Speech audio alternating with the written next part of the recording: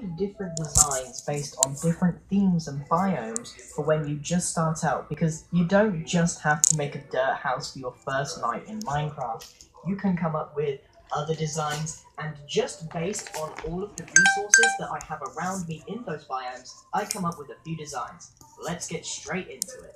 So the first one I'm going to be covering is sort of a snowy, mountainy biome, but of course you could put this in any sort of snow biome. So the spruce wood is going to be our main. So that's exactly what we're going to be using to make this. But of course there is stone around, so we can use cobble, and I'm going to avoid using dirt in all of the designs that I'm going to show you. So the first thing I'm going to do is integrate this into the mountain. What this does is save a whole bunch of time. It looks like a lovely little chalet kind of thing, and by the way, these houses are not supposed to look good, they're supposed to be a sort of average build for your first night. So I'm just doing a very simple roof with an overhang, adding some logs behind that overhang, and then having the actual structure integrated into the mountainside. I feel like this actually fits really nicely into the biome, and we are of course only using the materials from the biome itself. Cobble's easy to come by, and to detail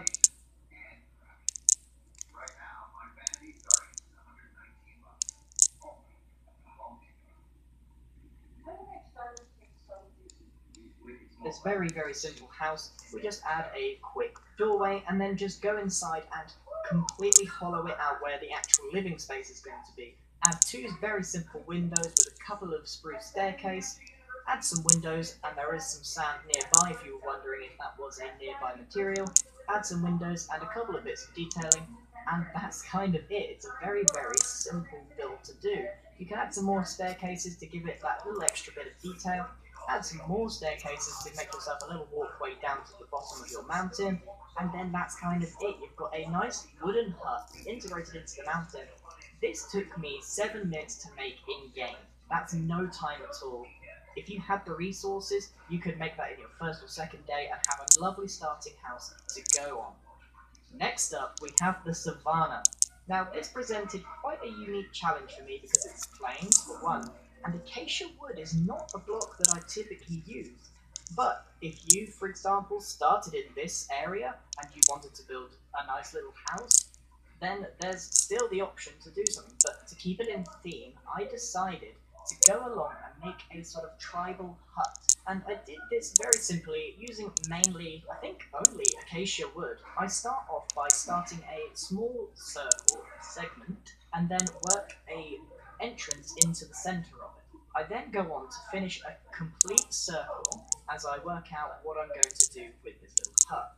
This design is very situational, and you might want to edit this as much as possible. So you can see that I finished this circle here, very rudimentary and quite small, but again, this is a starter house that you should be able to finish in the first couple of days.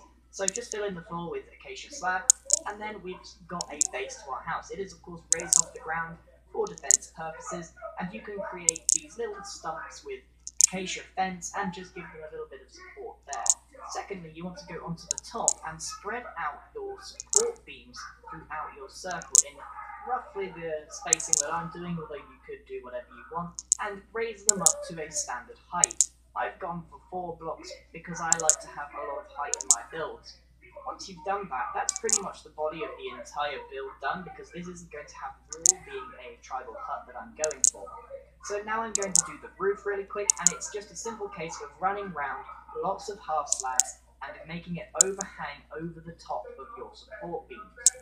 Once you've done that, you can then work on trying to get it the best shape possible, which I had considerable difficulty in. Editing it as much as possible is completely fine, but obviously you don't want to waste too much time as this is only a starter house. You can then go on the underside of your pillars and just add some staircase blocks just to make the transition a little bit smoother, and just make it look like it's not sitting on the top, the roof that is, and it's actually attached and being supported, which I think is always a really nice trait.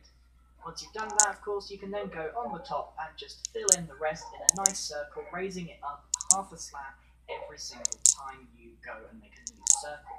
Very simple stuff, and this build is in fact very simple. On the inside, you might want to consider just tidying up the ceiling a little bit. All I did here was add a load of staircases in a circle, just mirroring what was on the top, and it just makes it look really tidy underneath if you've got a few acacia wood to spare. So that's it for this house. It's very simple. You can see that I've also added some half slabs on some of the fences as a little precautionary measure. If you find that you're being attacked by mobs, you can just add a few more blocks there to protect yourself from arrows. It's not a big deal, or you can just add more fences as a protection layer. Let's move on to the next one, which is going to be situated in the desert. I had the biggest problem with this one because there's no trees. I had to work solely with the sandstone and sand blocks. So this presented a completely new challenge, and for all of you crazy people that are going to live in the desert, I don't know why you would stay there.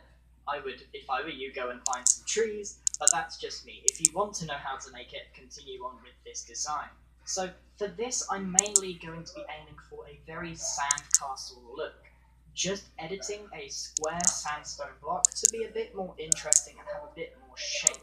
And it's actually very simple once you've collected enough of the sandstone. So as you can see, I've got a very simple base, just a normal square with plenty of space on the inside for a starter house. I've also created something to detail the corners with a little bit of sand and some sandstone staircase, which is going to be one of the primary blocks that we're going to be detailing with, so make sure that you've got plenty of them.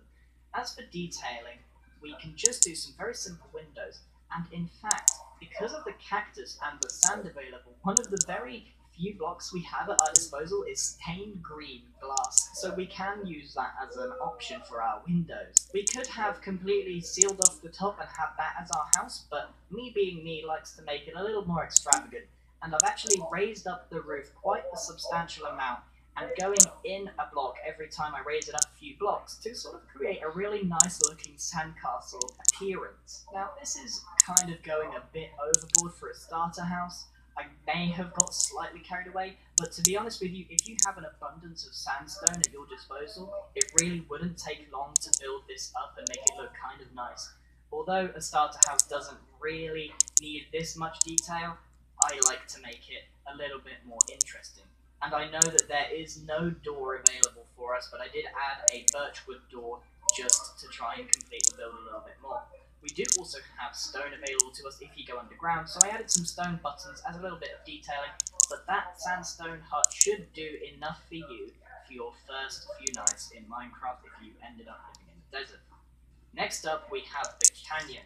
This is a very rare biome in Minecraft, and the chances of you spawning and wanting to live here are a little bit steep, but nevertheless, let's make a small design for this. This isn't my best work, but with the limited use of just stained clays, I decided to go for a very sort of native looking hut. So as you can see, I've made a circle on the ground and I've raised it up quite high. I then knock in a few windows and a door and add some sandstone slabs for support because there's a lot of red sand in the canyon. Now, I'm now adding a mushroom-topped roof. Getting the shape of this is going to be extremely difficult. I myself struggled to get exactly the right shape. However, this is just a starter house, so just getting a basic shape, it should be enough for you to collect the resources you need for a proper house. I think this has a lot of charm to it, and for detailing, I just add a bunch of red sandstone to sort of occupy the spaces where it looks a little bit simplistic. Just adding those at the windows and a little bit round in the supports at the bottom just makes it look a little bit more interesting.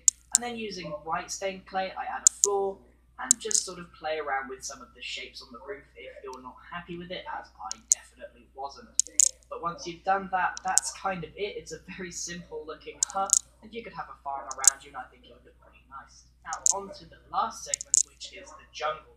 Now for this starter house, although I had a good idea of what I wanted it to be, my PC did not like the jungle at all, so you might see some frame drops here, and I do apologise, I did the best I can. Anyway, let's start with some very simple techniques. Adding a circle around the trunk of a tree about halfway up. You can choose pretty much any circle you want, but roughly this size, maybe even a tad smaller, would be appropriate. Now underneath, we're going to want to create some sort of support system, otherwise it's just going to look like it's hanging off the middle of the tree, which isn't very good. So all I've done is created these jungle wood striations that sort of attach to the bottom, but work their way up to make it actually look like there is some support there. It's actually a very important detail that you put in if you want this build to look good. Then I go ahead and just make the floor, and as we have done with several of our other builds in this video, just create these supports at regular intervals around our circle. This hut is going to be rather simple, but it's going to be difficult to make because it is in the middle of the air. You're going to need some dirt scaffolding for this one. There is actually oak log in the jungle, so I did create just oak wood as a filler for those support beams on my hut.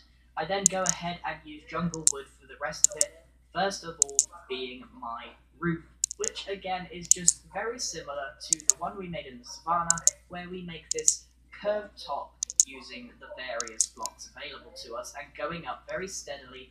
But on this one, we have a staircase block as our outer block. So now all we have to do is detail our rather modest looking hut in the jungle. I like how it's over into a river or the ocean. I think that's a really good detail to have. Now, for the detailing, it's very, very simple. Just add a couple of windows, nothing fancy. There's no mobs going to get you up there. And then to finish off, you can add some fences as detail and a ladder to make sure you can get up okay. And that's it, a very simple build and a lovely starter house if you're to live in the jungle. Guys, I hope you really do overly simplest amount of time. I usually go for